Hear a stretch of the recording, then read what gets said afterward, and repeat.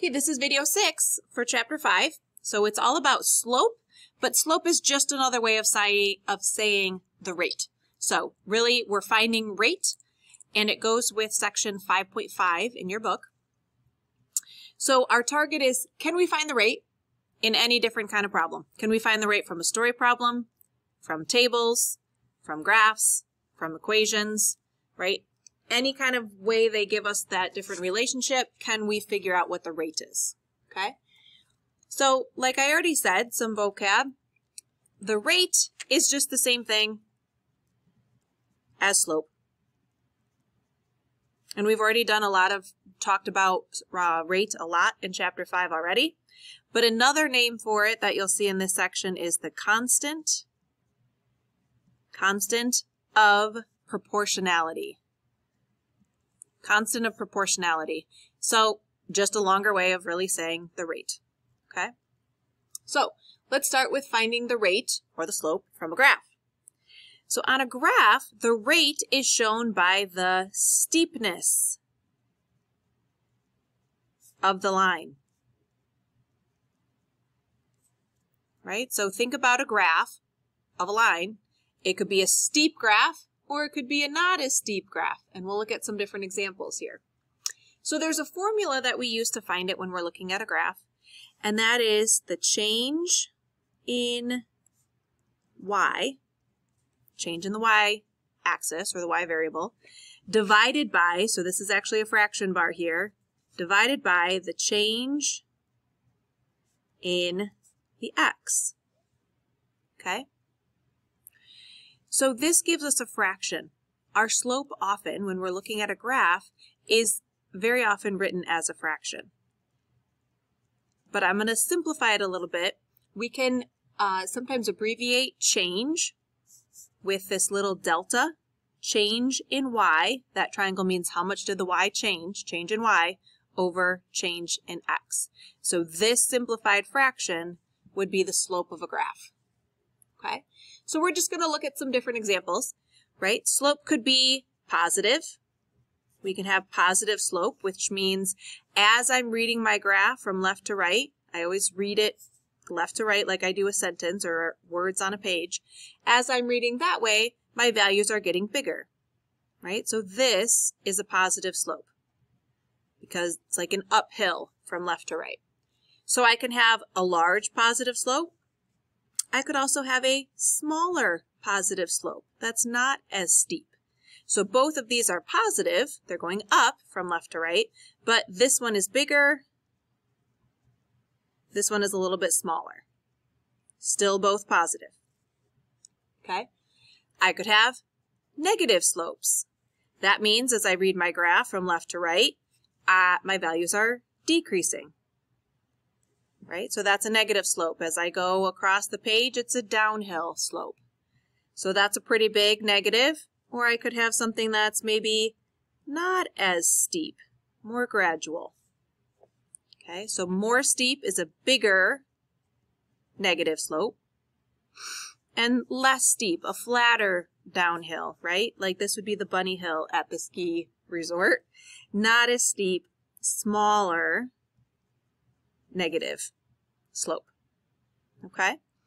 And then we can also, we won't do too much with this, but I also want to point out, you could have a horizontal line, just to remind us what those words mean.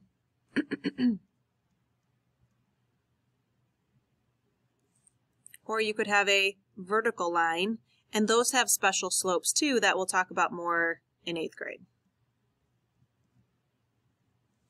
Okay? All right, so let's look at how we actually calculate slope from a graph. Well, we said the formula, and I'm going to point here to my little shortcut way of writing it, change in y over change in x. So when I look at my graph, I'm going to use the points that they gave me. I'm going to make them a little bit darker so you can see them. And I'm going to look at how much did the y value change right here from this level, right? This is at 0 of a y value to 4 of a y value. I'm really looking at the difference between these two numbers, and I can see that it went up 4. So I'm going to write my formula, change in y over change in x, and the change in y was 4. And the change in x, how much did I go over this way? From 0 to 1, right? This piece of my little triangle that I drew in is 1. Well, 4 over 1 just simplifies to 4. This graph has a slope of 4. Okay? I'm going to color code this. This is how much the y changed. So this is the change in y, or how much it went up and down. Often we call this the rise. So I'm going to put it up here. The rise. And then if I finish color coding this from side to side, how much did I move this direction, is the run. That's the change in x. And often we call that the run. So you'll hear people refer to the formula for slope as rise over run. They're really just doing this change in y over change in x, and then you get a simplified fraction there. Okay? So let's look at the next one. I'm going to go back and find my change in y. I'm going to keep my colors the same. So from here to here, it went up 1, 2, 3. So my change in y is 3. My change in x, well, I went over from here to here. My change in x, it went over 2. And when I write change in y over change in x, I'd get that simplified fraction. That is my slope, 3 over 2. Okay, let's do one more. This next one, change in y. So how much did I go up from here to here? From 2 to 3. Well, I can see I just went up 1. And then how much did I go over? From 3 to 6. I went over 3. And when I write that as a fraction, up 1 over 3, I get the fraction 1/3. This has a slope of 1/3. Okay? So, let's write it again, that the slope is always just change in y over change in x. And that's what I did on all these graphs to find the slope. Okay, to find the rate or the slope from a table, again, still change in y, or that triangle, delta y, change in y over change in the x, delta x. Change in y over change in x. All right, let's see what that means. Well, in a table, notice that this top row is x, my x variable. This row is my y variable. So we're looking at an actual distance on a map in miles. Actual distance between the cities in miles compared to the distance that they are on a map. Okay, well, we have to find the change in y and the change in x. So let's see, we like to draw these little caret things to say the change between those numbers. Looks like all of these x's are going up by 10, right? Up by 10, up by 10, and all of my y values are going up by 25, 25, 25. So that's nice. I noticed that all my change in x's and all my change in y's, they match. And now I just have to do change in y over change in x. So I get 25, taking this change in y, right? This is how much the y changed each time between these values, compared to the change in x. How much did it change between these x values? So 25 over 10. And I can divide that and get 2.5. So really we should label this as well, right? We know that our slope or our rate is y over x. So this is 2.5 y miles over x millimeters. So 2.5 miles on the map for every, or 2.5 miles between the cities for every millimeter on the map. Okay, let's flip it over and look at the back. So I'm going to do one more and then you'll pause and you'll do one. But this next one is words per minute. So remember, we're going to do y over x. So how many, what's the change in the y over the change in the x each time. So if you subtract these, which I did, I got 90. So 90 more words, 90 more words, 90. And the change in x we can tell is plus 2, plus 2, plus 2. So when I do change in y over change in x, it would be 90 divided by 2, which simplifies to 45. And I need to label it. The label on Y was words, and the label on X was minutes. So really, this is just like we've been doing throughout the chapter, finding the rate from a table, 45 words per minute. Okay, pause and you do number 11.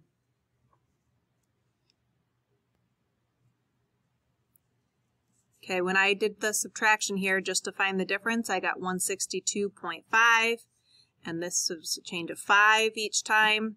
So when I do change in Y over change in X, it would come out to 32.5, and then my label would be miles per gallon. Y is on top, gallons, X is on the bottom. Okay, let's look at an equation. The rate or the slope from an equation is just the number multiplied by the X. So in each of these equations, I can find the rate. It's whatever number's multiplied by the X, as long as it's written in this form, right? Y equals mx plus b form. Or you might remember from chapter 3, y equals a starting value plus or minus the rate with the x. That's how we learned it in chapter 3. So as long as it's written where y is by itself, okay, then you can just find the number with the x to be your rate. So, or slope. So this is a slope of 4, slope of 8, slope of 0.25, slope of 3, slope of negative 2.7.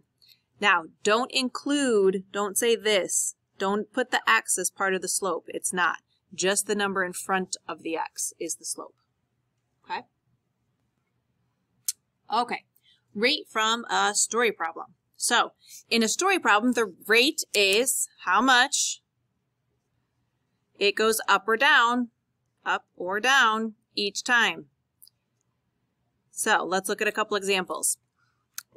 Just make sure you know all rates should have labels, and all rates need to include the word per, or sometimes we say for each. Okay, so I'll show you what I mean. In this example, pizzas cost $14 each. Well, that is the rate. $14 per pizza. Okay, this one's pretty simple. And then I can just take that 14 and put it into my equation as the rate. So y equals 14 with an x. Okay. $11 for each ticket. Again, pretty simple. $11 per ticket. Nothing I have to really do there. I know the rate is 11, and I can put it right into my equation, y equals 11x. But what if there are 27 pieces of candy for 9 people? That I need to turn this into a unit rate, like we did at the beginning of chapter 5. So I need to think about which way makes sense. Well, I want to know how much candy per person. So I'm going to do 27 divided by 9, and that comes out to 3. So 3 pieces per person, right, with a label. I could say it this way, 3 pieces of candy per person, and then my equation. Okay? So there are a couple more here. I want you to try those. So pause now, and then just check that you have the correct rate and equation for each one. Look, there's 5 more here for you to try right now. So pause and do those. Okay, take a second to check these ones here. Pause right now if you need a little bit more time. Check those, and then I want to come down and just look at this graph, because they might also ask you to interpret the slope. That just means explain what it means, right? So if I'm looking at this example, I could find the change in y, right? 7.5 up to 15, this change in y right here, over change in x. And I would do that and get 7.5 over, and my change in x is 100. And I just put that in my calculator, but to interpret really just means to label it. So that's how many dollars per mile when you go on the turnpike.